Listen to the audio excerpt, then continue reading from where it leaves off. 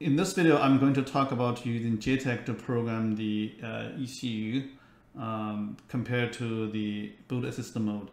The configuration, these pins are still needed. If you do not solder those two wires, the JTAG is sometimes does not work quite well. So in the boot mode, same configuration as the other one. The pin out of the here is the same as the E78 and the ground pin, and then this is the TDO, JCOM, then TMS, and then the TDI and the TSK. So we plug in here, and then we power on the ECU. In the software, we need to go to the configuration, and we need to select the JTAG. This is PowerPC, and there is ECU E92. We can click OK. Now this shadow has the been modified. This one originally had the censorship as well as the password. The censorship word has the JTAG disabled.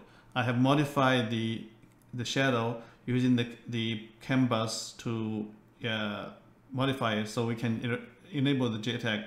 However, the password is still needed. In here, we can load the existing shadow from the CAN bus, and then we can say from shadow. We also need to check this box, say password, and make sure power on, and then we can hit detect. And this is the everything. Now we can do a read like we do in the CAN bus, but this time is much faster. So let's go to the flash, and we can read. So 4 megabyte of flash takes about 6 seconds. I do not need to fast forward. We can do one more time.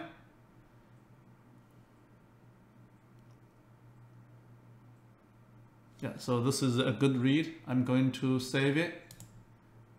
And since I already have it, so save it. Now I'm going to erase the flash.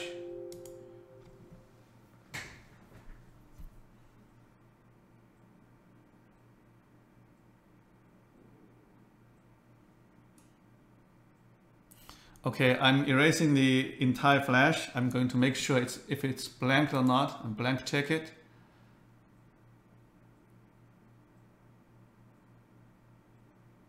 So this ECU is completely erased. Now I'm power cycle it, and so this thing is bricked normally. But if we solder the boot mode and the JTAG, you can see how fast we can recover it. So now I'm going to power on. And I'm going to check. Now let's load the flash we just loaded here, and we click this button to program it. The erase time is the same as the regular mode. I just to be lazy and click this button to do the programming and erase program and verify.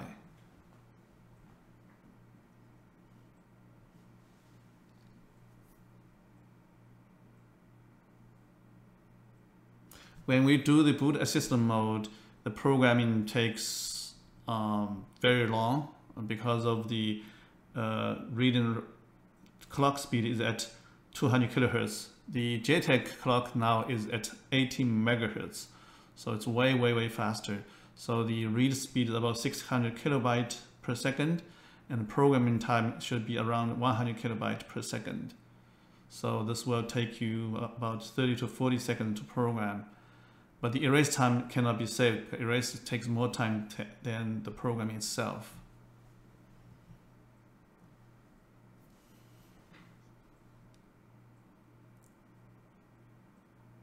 Okay, erased. So now you see the programming at the speed of 120 kilobyte, 150, and the 4 megabytes divided by 100 will be 40 seconds.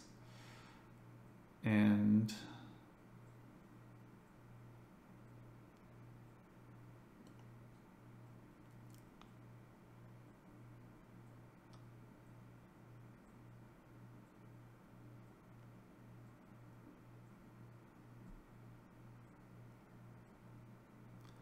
So programming takes 34 seconds and erase takes 1 minute and 10 seconds, but the verification only takes 6 seconds. So if you do have a bricked ECU and you do not want to waste time on the CAN bus band mode recovery, then JTAG is an option to quickly recover your ECU.